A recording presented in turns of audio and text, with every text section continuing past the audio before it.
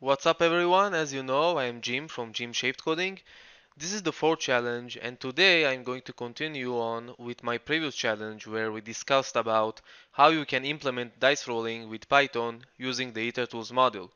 In this one, I'm going to take that to the next level by showing the output of the dices in real images of red dices with a graphical user interface. I'm really excited to show you guys how this is going to be done. Let's start. Okay, so in the beginning we will start with creating and designing our form with Kinter, okay? If you don't know what Kinter is and you never worked with that, trust me, that is fine, okay? This is a really easy framework and you can catch up every single line of code I'm going to write in this video because it is really understandable and an easy framework. So the next one will be creating dynamic functions to change the dice image whenever we click a roll dice or something like that. And the last one will be just creating and positioning different widgets like buttons, labels and texts so our form will be look nicer. In the first step, I'm going to start with the modules that I'm going to import, and that will be from Tkinter import everything because we want to use a lot of stuff that the Tkinter includes, so we pretty much want to import everything that it's possible. The next one will be to import from the PIL, sorry, the image TK and also the image. Now, if what I'm doing right now is not familiar to you, please click the link below and watch the video about how to create an image in Tkinter. And it's right on my channel, or you just click the link below. And I'm going to really go fast through it, so if it's not familiar to you, please go watch this video. And okay, let's continue. The next one will be import IterTools. I need that to make all the combinations of dices, and also I want a random module to randomly pick a dice among all the combinations. And now we want to continue to actually the lines of code required in order to create a form. So I'm going to create that by root equals tk, and I want that to run forever, so I have to make that root.main loop, and our main code is going to go between these two lines. So the next thing I want to do is actually make this form a little bit bigger, because if I execute that, and as you can see, it's not really big by default, and I'd like to make that a little bit bigger. So in order to make that bigger, I want to use the geometry method, and I want to put that pixels by width and the height. So you will see now this form will be a lot bigger than the previous one, as you saw before.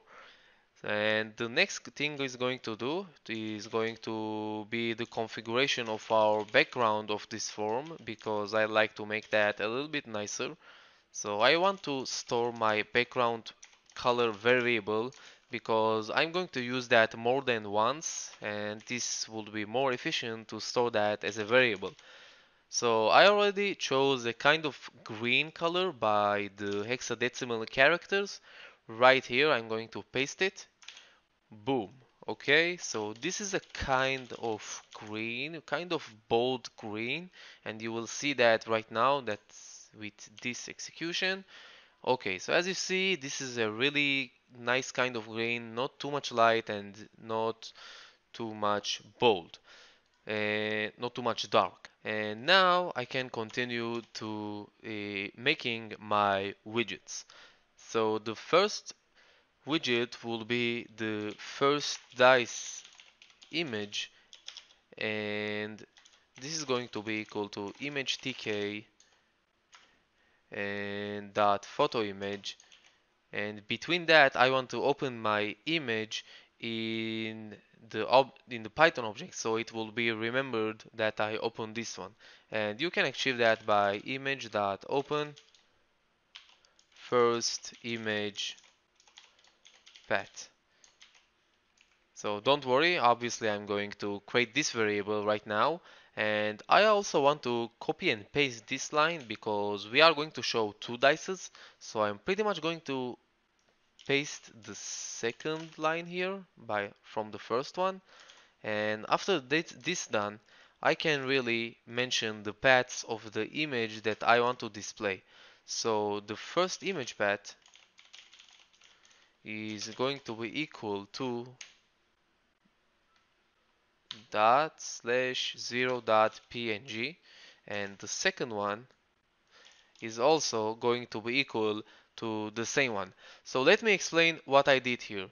What I did here in the beginning, when the form is going to show up, there is no going to be a rolled dice. So I just want to show an empty red box that this is going to be just the first picture in the execution of the program. So let me show you how the 0.png file looks like.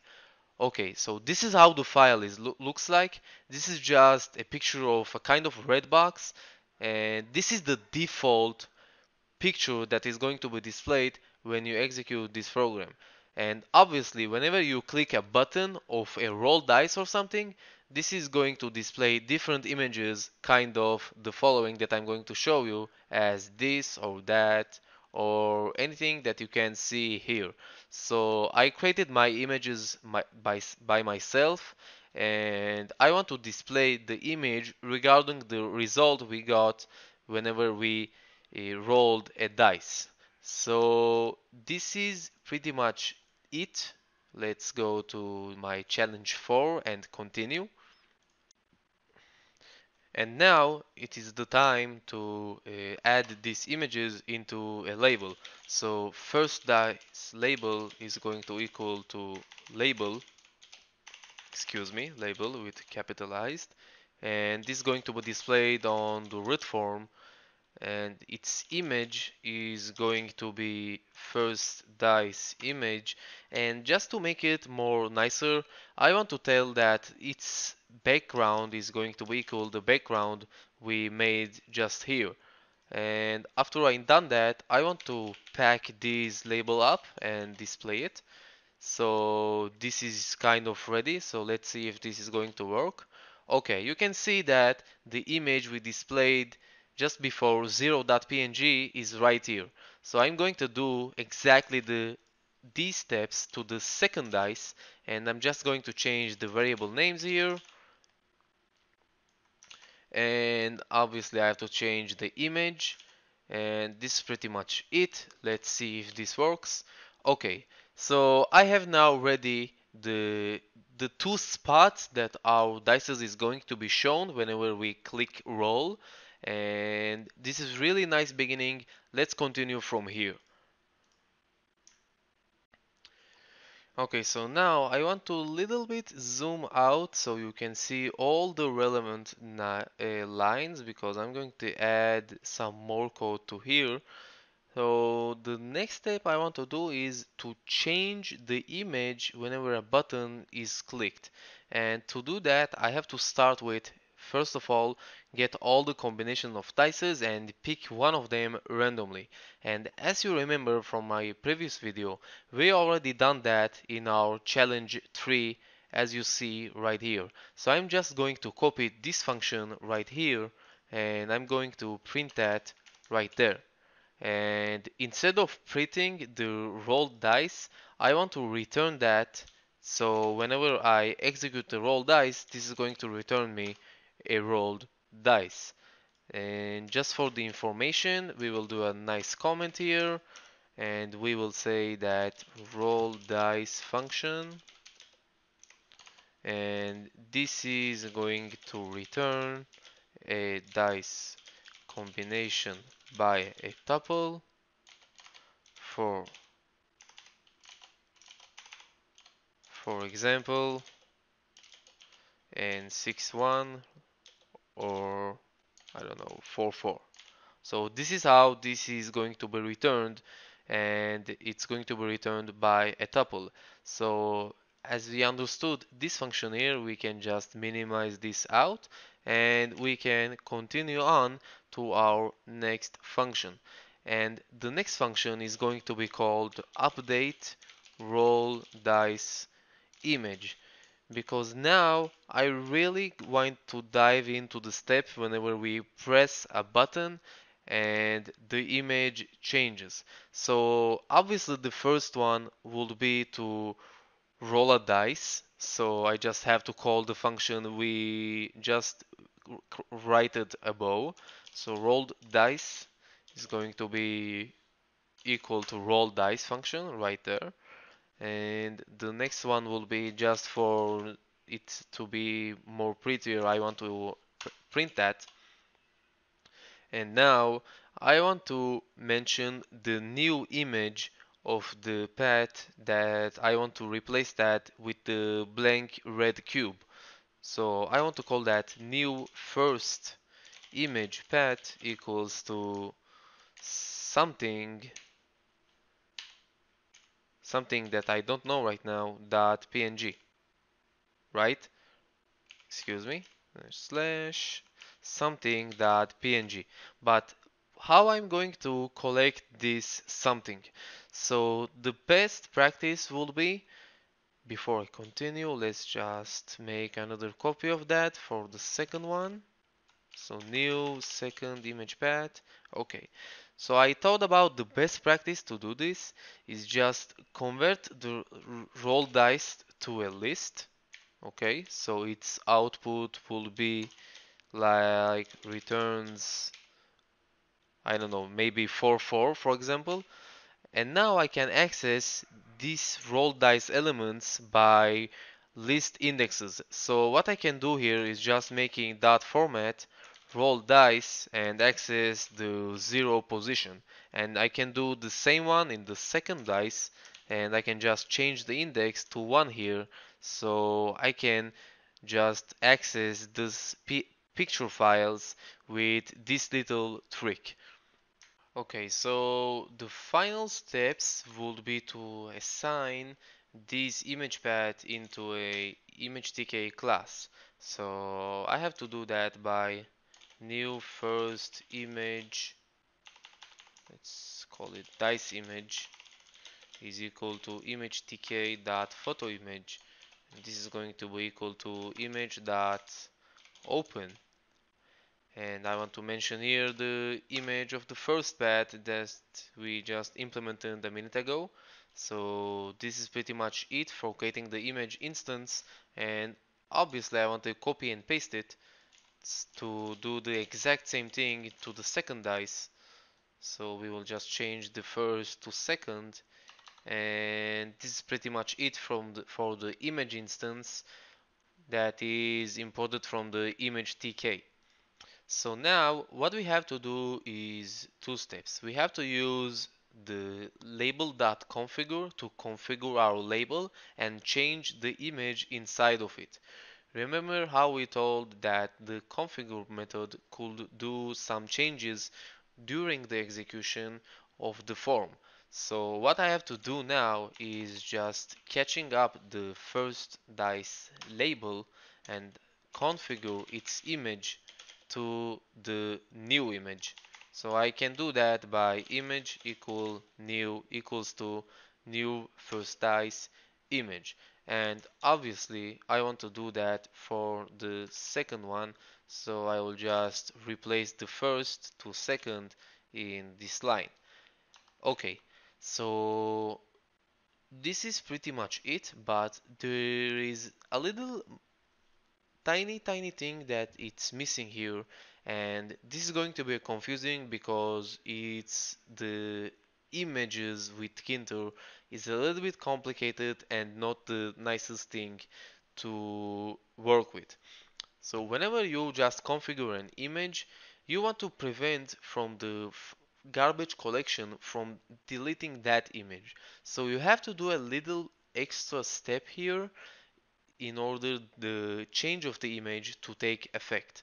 So what you have to do is just dive into the dice label object and do that image and make that equal to new first dice image. And you have to do that also with the second one, because we want to change the both dices whenever we roll a dice. So this should be enough to update our dice images. Okay, so the really final step is to create a button that whenever we click it, it is going to change the dice images since new dices have been rolled. So let's create a roll button. It is going to equal to button, and it's going to sit on the root form.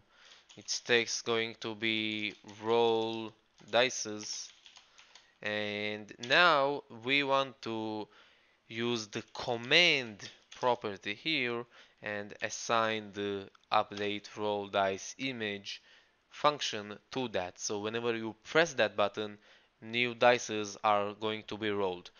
Now, just to clear the confusion and to be clear, you have to delete these little parentheses right here because to assign the object of the function is enough here, and you don't have to really execute that, so the parentheses are not required, and even more, it has to not be there in order this to work properly. So roll button dot pack, and to make it a little bit nicer, I want to pack that to the bottom of the form, so we will have the real focus on the dices. So let's see if this is going to work. Okay, so we have our little roll dices button right there. Let's click on it. Okay, so as you see, this is really beautiful. We changed the dices to what has been rolled. Now, if you can see the terminal right there, and I will put this side by side, whenever I click the roll dices button, the output of my dice is printed by a list.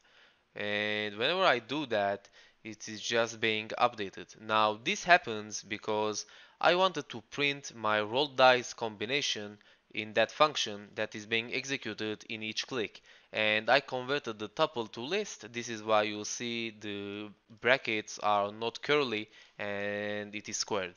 So I can do that even 100 times, and this is going to work proper, and this is pretty much it. So I really hope you enjoyed that video. It is a little bit complicated to work with images with Kinter, but once you get into it, it is being really easy and even fun to work that, because look what we accomplished in this short video. So I really thank you for watching this. Please don't forget to like and subscribe this video and comment below any question that you have to make this more clear. Thanks for watching and see you in the next one.